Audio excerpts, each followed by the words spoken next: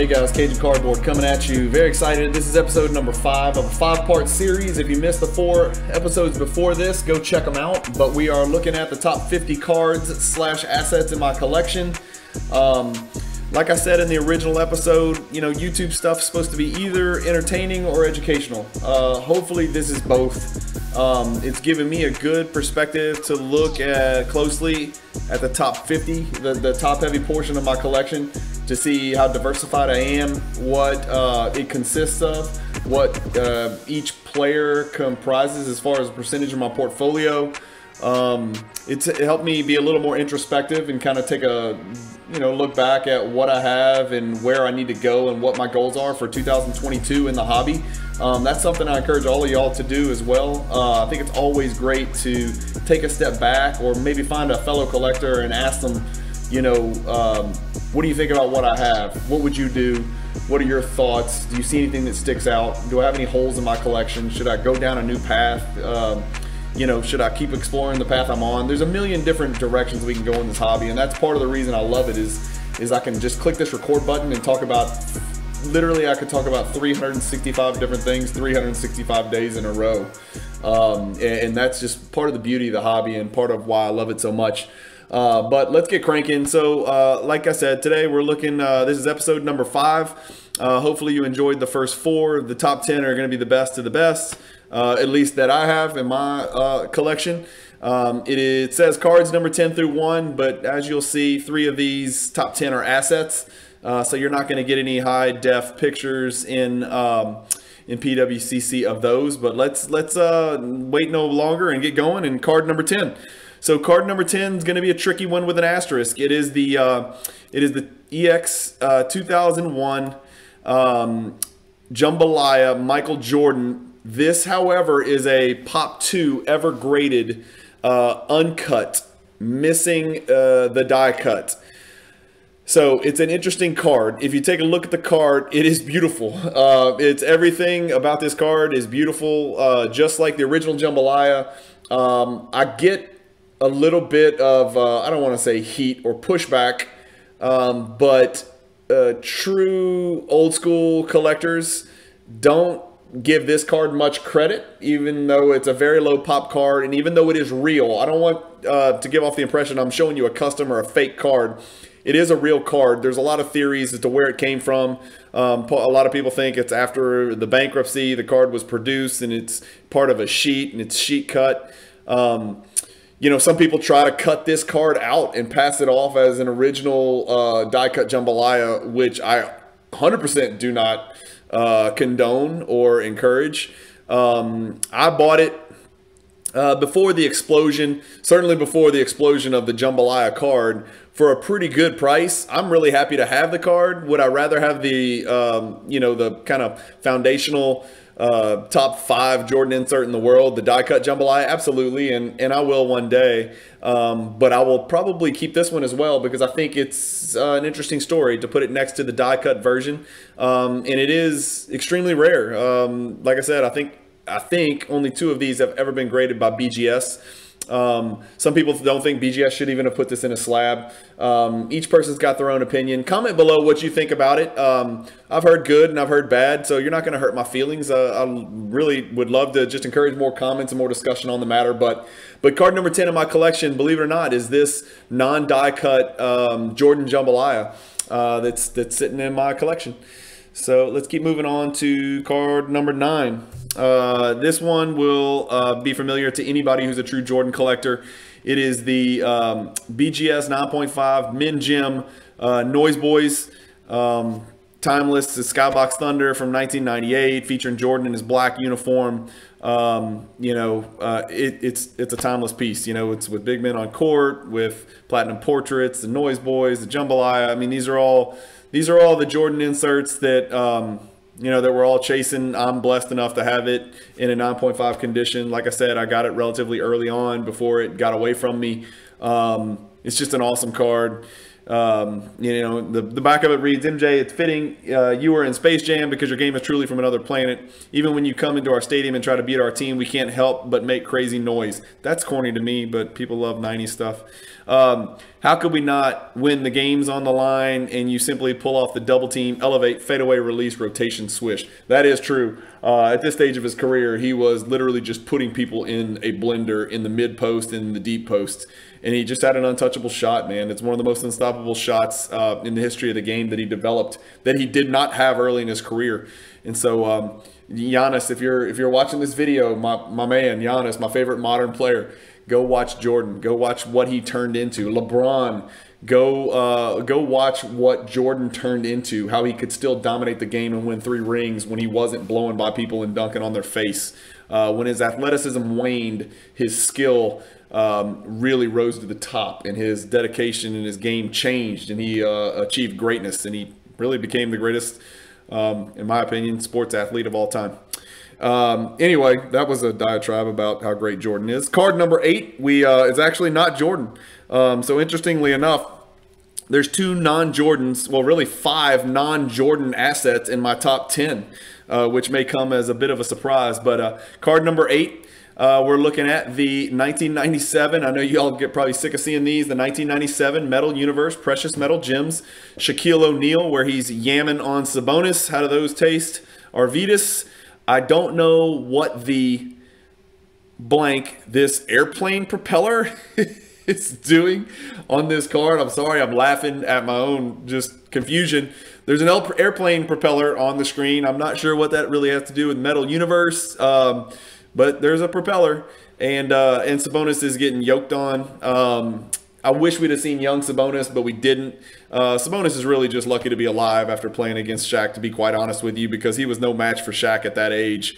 Sabonis had a lot of Jokic to him, for those of you who are too young to have seen him play. But this card is the 97 Metal Universe PMG Shaq, Precious Metal Gems 5. I got it before these cards recently really started to take off, thank God.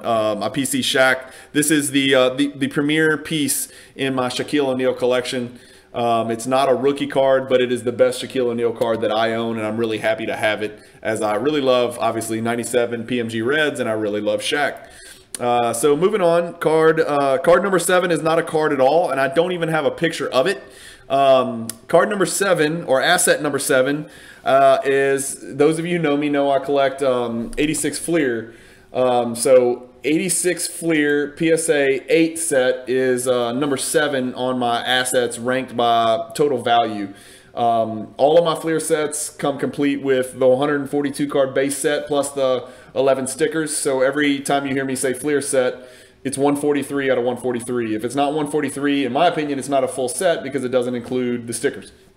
So I went on a mad chase and just fell in love after finding the 86 Fleer Facebook page. Really fell in love with collecting the 86 Fleer set. So I put together 3 PSA 8 1986 Fleer sets. And so that's number 7. I don't know what else to say. One of them, they were actually all probably more investment pieces. It was really more about the thrill of the chase and the joy of completing a spreadsheet and then looking at how much it cost and trying to get cards under comps back when they were actually reasonably affordable. You would literally die if you saw my detailed to the penny spreadsheets of how much money I paid for those 86 Fleer PSA 8s when I was doing it. That ship has sailed. It is not as cheap today as it was then. It's probably 10x what it was. I mean, I was getting commons for $7 and $8 PSA 8 slabbed. We all know that doesn't exist today.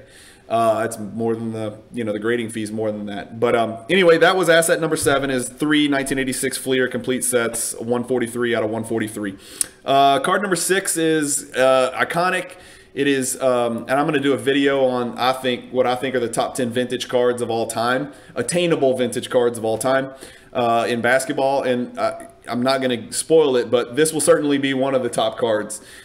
This is my copy of the 1980 Topps scoring leaders, the timeless, Bird and Magic rookie with no slouch, Dr. J, another top 20 player of all time, right in the middle.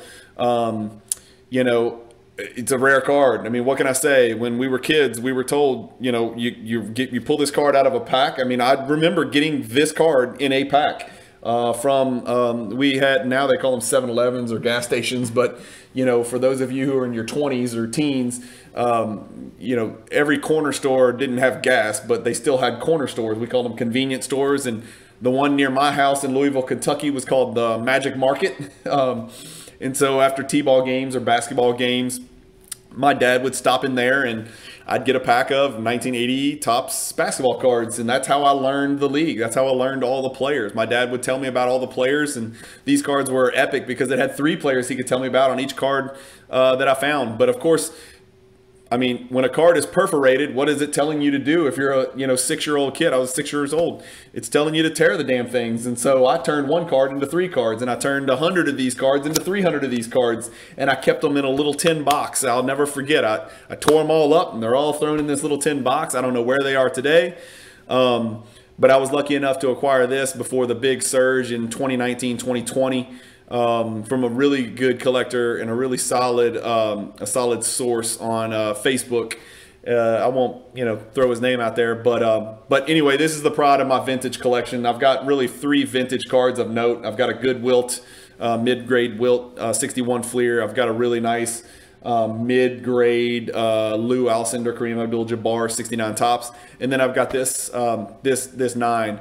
I do have an 8 as well, and I do have, I think, 12 or 15 PSA 7s, which I bought purely as investment pieces, which have not turned out to be great investments as of yet, because they receded so much, but happy to hold those forever, man. I mean, I don't know how you don't put this card in your collection if you're a basketball card collector in some grade. You may not get a 9, and it's unlikely any of us, and myself included, is ever going to have a 10, because I think that's around 800 grand now, but you got to have this card somewhere in your collection if you're a basketball card collector. Even if you're an ultra modern guy and you love the shiny stuff, I don't know how you don't put Magic and Bird on here. They saved the league from cocaine. They saved it from, honestly, pretty shitty players in the 70s that just didn't resonate with fans and a style of basketball that was kind of brutal and violent. And they made it beautiful. And black dude, a white dude, one, from a rural town, one from, Magic from, East Lansing. Just everything about it, it was like thunder and lightning, black and white. I mean, it was yin and yang. Everything about it was just beautiful and perfect. And they truly, perfectly ushered in the Jordan era. It was an unbelievable, kind of transition period from a dwindling league that was honestly in a little bit of trouble to what it's become today, which is must-see TV. It's almost like a soap opera where everybody knows everything about everybody, and people player collect now. I mean, we were probably getting, this card because we either liked the Celtics or liked the Lakers. They changed that. Everybody became one or the other. They became a Magic fan or a Bird fan. And I think that kind of ushered in player collecting, which obviously transitioned into Jordan, because there's Jordan collectors. I'm sure there's Bulls collectors out there, but Jordan collectors dwarf Bulls collectors. Let's just put it that way. But anyway, this 1980 Topps is card number 3 in my collection. I'm sorry, that's card number 5 in my collection, believe it or not. Okay, so that's 5. So we're moving on to card number 4, which is not a card at all. Spoiler, it is the 2018 National Treasures box, sealed, not box, but case. So 4 boxes, 1 pack per box, 10 cards per pack, just like the other 2016 case I have. My friend Bruce Fuselier, I hope you're watching this. He talked me into buying this at a time that was extremely inconvenient. I just bought a big card, and he called me and he said, I've got a case. And he's like, you need to buy this. And this was obviously before the hobby went bananas. And it was $4,100. And I PayPal'd him. I was at my kid's baseball practice. I had a sick feeling in my stomach. I PayPal'd him the money. I kept it in my house, in my safe at my house, which now has no cards in it. It's all my valuable cards are at PWCC in the vault, as you can see. I kept it in my house for a year or 2, and then shipped it away. So I resisted the urge to open this and look for that Doncic or the Logo Man or the Trey or whatever the hell else goodies might be in here. So I did it. I'm proud of myself. I got this sealed case off, still sealed, and it's still sealed this day. So that sits there, and clearly this is just an investment piece. It's just a cardboard box, so it's not great to look at. You know, hopefully somebody out there will value this and buy it from me for a lot more than I paid for it one day. I don't know what it's worth today. Y'all can go do the Googling. I don't care. We're not there yet. You know, as Fanatics comes in, you know, I think the case is only going to go up in value. That's just me. It's a pretty historic rookie class, and that's with just Trey and Luka. You know, it looks like some of the other guys may or may not pan out. Who knows? But it's a great rookie class, and it's going to end up being a memorable year for the hobby, because it'll be the year that the hobby took that first gigantic leap from where it was to where it is today. But anyway, that is number 4 on the list. Let's move on to number 3. Again, no pictures here, so I'm not going to talk very long. I have 2 PSA 9 complete sets, 1986 Fleer, 143 out of 143. I'm not going to talk much more about it. Same story about the PSA 8s. I put them together when it was significantly cheaper and easier to do. You know, and the Jordan, what is the Jordan now? Like 25 grand. I think when I put it together, the Jordan then was like maybe $7,000 or something. I don't even remember exactly. I've definitely got the spreadsheets to the penny to prove it, because I'm nerdy and OCD like that. But that's item number 3 on my top 50 is 2 PSA 9 complete 86 Fleer sets. So moving on to my top 2, and this is where I get a little bit top heavy. None of the cards that I've showed you in this top 50 are, you know, life-changing, or, you know, there's no Rolls Royces so far, but these top 2 I'm pretty proud of. And I had to do a lot of, people call it coloring up now, or you know, building up or consolidating. You can call it whatever you want, but I had to do some work to get these 2 cards. Card number 2 is this Michael Jordan. Oh, I think I skipped a card. Oh, I did skip a card. Hang on, let me go back. I'm not going to rerun this video because I've talked forever, but I am going to take you back here. This is card number 5. I skipped over this. It's a BGS 9.5 Jordan that I bought purely for investment purposes. As you know, I collect the 86 Fleer sets and PSA 10. This is a minimum gem BGS 9.5. I found an opportunity on Facebook from a very vetted, trusted seller who was selling at a very aggressive price. Wired him the money, had it in my vault 2 days later. I think it looks phenomenal from a centering standpoint. I mean, like I said, you can always look really hard and probably try to find centering issues. I can't on this one. Man, I don't know. I just love it. I think it looks really good for a 9.5 despite being a min gem. That's card number 5. Sorry, I skipped over that. So back to card number 2. It's the, not surprisingly, I got a video here. I could turn on the audio, but again, I don't want to screw anything up, so I'll let the video run. But you guys know how I feel about 1997 Metal Universe set, and especially the PMG Reds. This one was a big one. Got it from the PWCC Premier Auction. I remember where I was watching that. I did not have to go into extended bidding. My bid held up. It didn't have to go any higher. I think I got it at a great price. The hobby actually took a step back about when I got it in the fall. Even on high-end cards, the hobby took a little bit of a step back on prices, even Jordans, in the fall of 2021, this past year.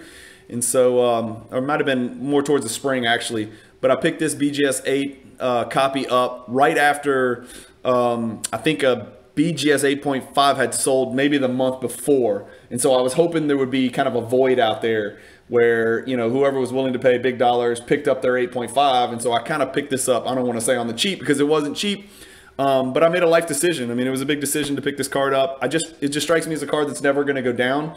I'll hold it as long as I need to hold it. It's not like I'm trying to flip this thing for money. It's just a beautiful, iconic card. In my opinion, it's probably one of the 5 best Jordan cards in the world. Not necessarily this grade. I know there's higher grades, but some people like the PSA, you know, slab. But maybe it'll be in a PSA slab one day. I don't know.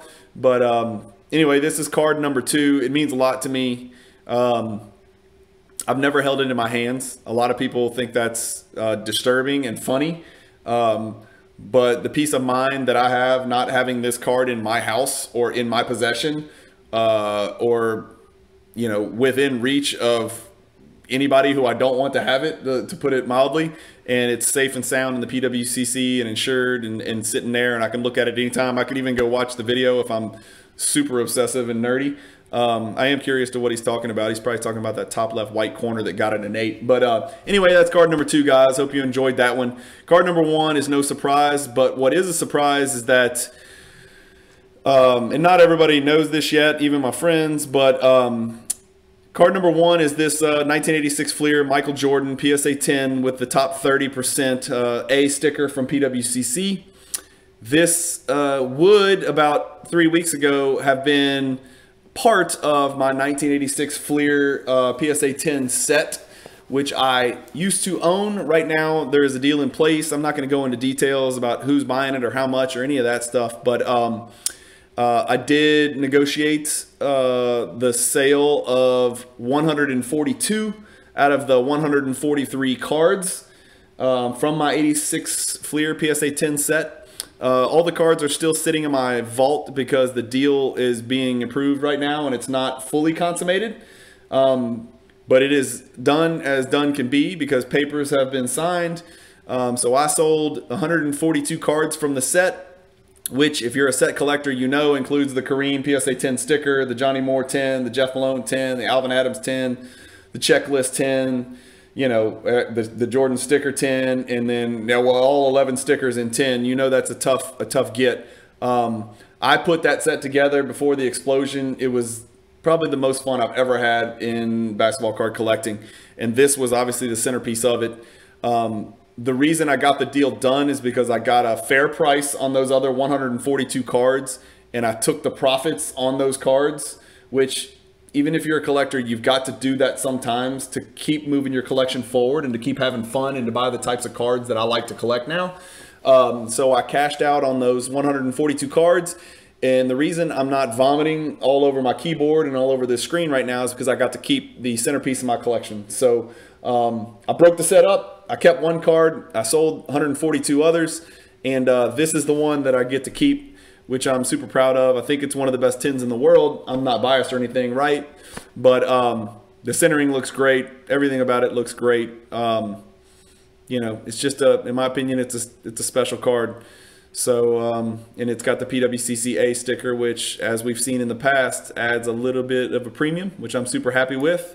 And it's one of the great perks of putting your cards in the PWCC Vault is once they slab that sticker on there, you know, they can not give you a sticker or they can give you a sticker. So it's either a tie or it's a win if you get a sticker. And so I was lucky enough to get the sticker on this particular card. And anyway, that's card number 1, guys. I don't have to tell you the pop on that. It's 320. I don't have to tell you the value. It's been down, up, down, up, down, up. Needless to say, it's way up from what I bought it at, or I wouldn't own it. So anyway, that's it, guys. That's card number 1 in my collection. I hope you guys enjoyed these 5 episodes. Like I said, I did this to be entertaining, thought-provoking, and just to I learned this from another collector. It's a good idea to just kind of take stock and take inventory of what you have and what really matters to you. Because if you're looking at, if I look at card 47, and card 47 doesn't do anything for me anymore. The collector side of you needs to move card number 47. You need to move 47 and 46 and try to go get a new card number 24. That's how you kind of grow in the hobby. That's how you learn in the hobby. In as much as I hate selling basketball cards, I love all of these cards and I'm a hoarder, and you know that, and you can see this. That feeling of letting go of that card that sucks so bad is replaced by the joy of getting a bigger, badder, better card that means more. So it's something I struggle with, consolidating, but I'm trying to get better at it, and that's kind of one of my focuses of 2022. I think I did a video of my 2022 resolutions, New Year's resolutions, and one of them was to consolidate into bigger and better cards that mean more to me and mean more to everybody. So that's kind of it. Just always keep moving forward. And anyway, hope you guys enjoyed it. This was episode number 5, so this is the end of it. We won't talk about my particular top 50 again until 2023. It'll be interesting to see how many of these are left in there. My guess is 40 will be left, and I'll have 10 new cards in my top 50, God willing, if everything goes right and the hobby remains as fun and enjoyable then as it is today. So that's it, guys. Thanks for listening. Happy collecting, and peace.